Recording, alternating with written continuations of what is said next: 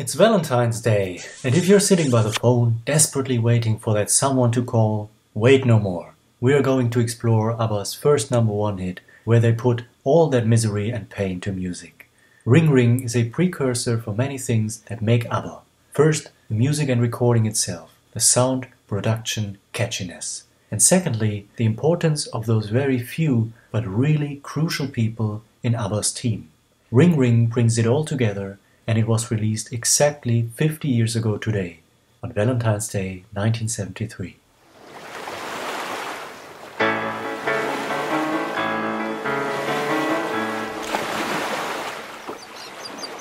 Hey, so Ring Ring was written in Björn and Benny's cottage on the island of Viksö.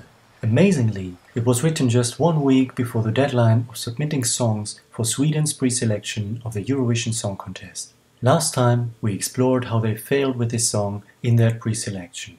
You could wonder how they still wanted to stay together as a group, and one of the big reasons was in fact this song, Ring Ring, because of its reputation with an audience, the immense success in Sweden, the high chart position in many European countries, and even far away in South Africa, South America, and later on in Australia and New Zealand as well. The audience was hooked because they witnessed ABBA in their early beginning, but with many of ABBA's most important classic trademarks. So, within just 1 or 2 days over one weekend, Björn and Benny were able to come up with an entire pop song that was catchy.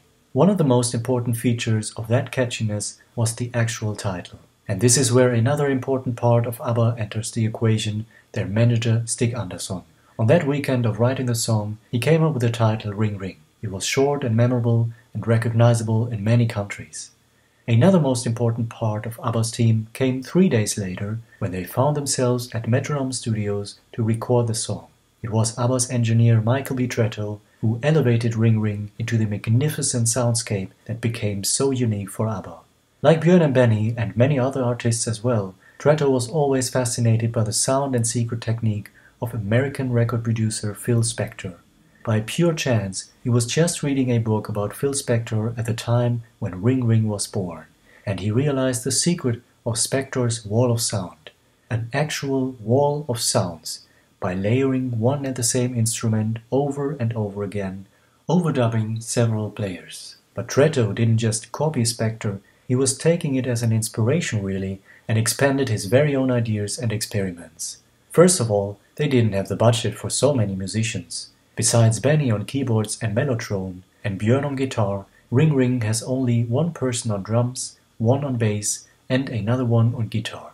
These 3 musicians also happen to be some of the most crucial key players in ABBA's entire future output. And they simply had to play their individual part several times. For Tretow, it didn't stop here to put his own stamp on Spector's technique. One night, he was experimenting at the studio, and he came up with a secret. He was also able to overdub the exact same part of an instrument and altering the speed. Combined with the other overdubs, it created the full sound of Ring Ring. So when it comes to the core music and track, that was certainly one of the reasons for this song to be so effective with an audience. A catchy title, that very special sound, and a third ingredient, that irresistible and catchy guitar and bass riff. Now, here's the thing about that. There is one song written by Giorgio Moroder from 1971 called Underdog. The riff of that song is very similar to Ring Ring. I will play a short snippet, and I will also combine the vocals of Agnetha and Frida to this song. Let's see how it fits. This is Underdog.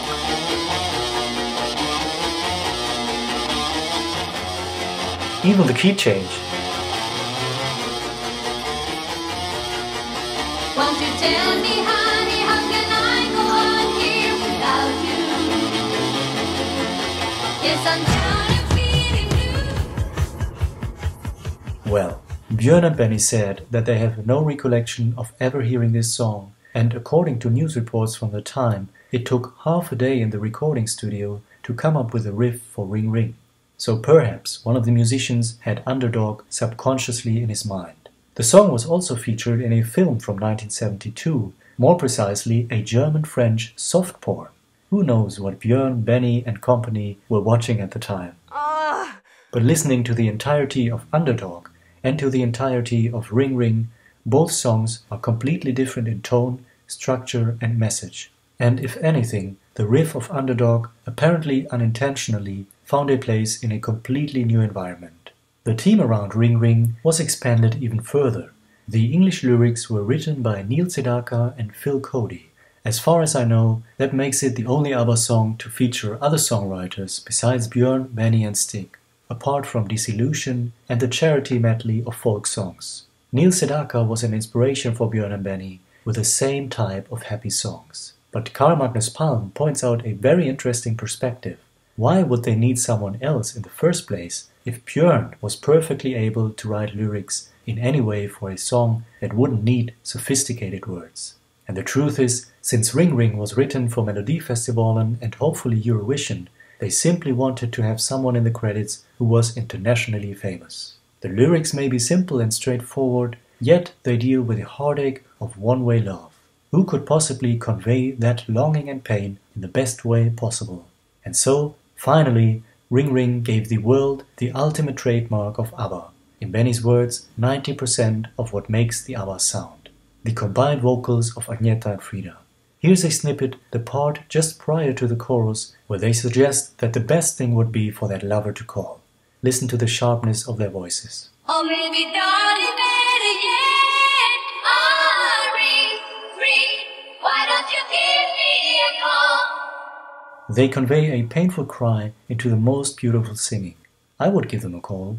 This was only the second song to feature a sole lead vocal by Agnetha and Frida in combination, after they recorded Nina Pretty Ballerina 2 months before, in November 1972. There is one part midway through the chorus where Björn and Benny sing the lines, "And I sit all alone impatiently, won't you please understand the need in me."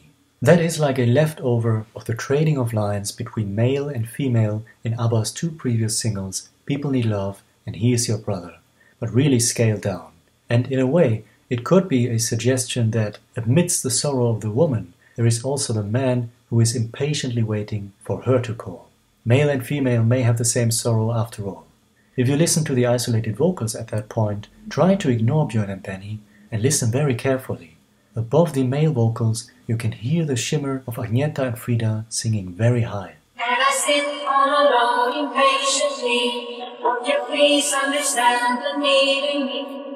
And that's the magic of ABBA, the ladies' combination, the way Michael B. Tretow handled them by layering their vocals, re-recording, overdubbing and altering the speed for backing moments. The simple tale of this song has no solution. In the end, the woman repeats the phrase, "Why don't you give me a call?" over and over again until the song fades out.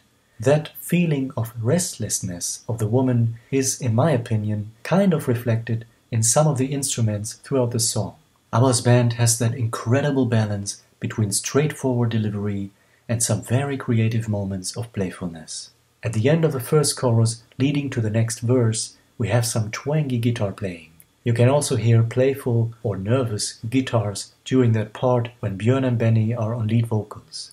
But the backing track gets to its craziest moments during the end of the song. The most obvious one is Benny, who is doing glissandos on his piano over and over again with a repetition of those final lines. In the Swedish mix, in the final chorus, you can also hear a short burst of an instrument that almost sounds like a saxophone, which I think is Benny on mellotron. At the very end of the original instrumental mix, which slumbers in the archives, the chorus is repeated over and over again until all musicians stop playing, and Janne Schaffer improvises on his electric guitar doing some weird noises.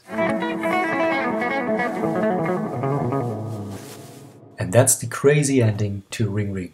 The song had the full ABBA magic and power in many ways: catchiness, tight production, energetic vocals, and also major contributions by key members, the integrity of ABBA's session players, Michael B. Tretow's magic, and Stig Andersson's conviction to push and push for success. Not only did he give the song its catchy title, he was responsible for spreading Ring Ring out of Sweden across Europe by making many deals, and within a few months had it released in many countries. At the time, it became the biggest global hit ever by any Swedish artist. With all of those signature ABBA ingredients, I don't think there could have been a better song to actually use the new name of the group for the very first time. Instead of Björn, Benny, Agnetha and Frida, ABBA was introduced in the autumn of 1973, and in October that year the British and Italian singles of Ring Ring were the first to feature that name. In the summer of 73, ABBA recorded a German and Spanish version for Ring Ring. The Spanish version was unreleased until 1994. However, in September 1973, a press release from Polar Music announced that the song in Spanish would soon be released in Latin America, primarily Argentina, Brazil and Peru. In an interview from January 1974, Agnetha mentions how difficult it was to record it in Spanish and said that the Spanish people still seem to understand them because the record is doing really well. There seems to be no other evidence that the Spanish version was released at the time. This is interesting because 2 years later, Agnetha also said that they recorded Waterloo in Spanish, and none of the ABBA members objected in that interview. A Spanish version of Waterloo has never surfaced, but Ring Ring also never surfaced until 20 years later.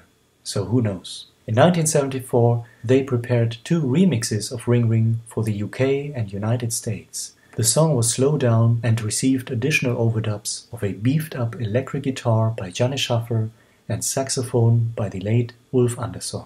Apart from an extended remix of Voulez-Vous 5 years later, this was the only time ever that an ABBA song was remixed and released. And it was mainly done to have a follow-up in the UK, which was similar to Waterloo. The saxophone overdub is one of the most obvious connections. ABBA performed the song live in concert between 1973 and 1975, and even live on TV at the Tommy Cooper Hour in 1974. The final performance of Ring Ring was in 1976 in Australia, where the song had entered the charts in that year. Today, we're celebrating ABBA's timeless and unforgettable original recording of Ring Ring, the song that really started their European success and made them stick together as a group. 50 years of Ring Ring. Okay, I will give her that call now. Hello, this is Agnetha of ABBA. Hello Agnetha, this is Bobby's brother.